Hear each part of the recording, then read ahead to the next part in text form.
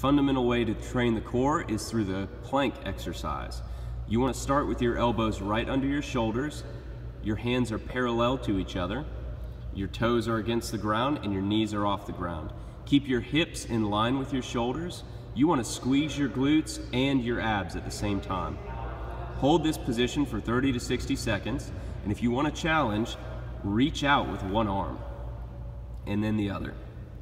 The key to this is keeping your hips stable. You don't want them to sway from side to side.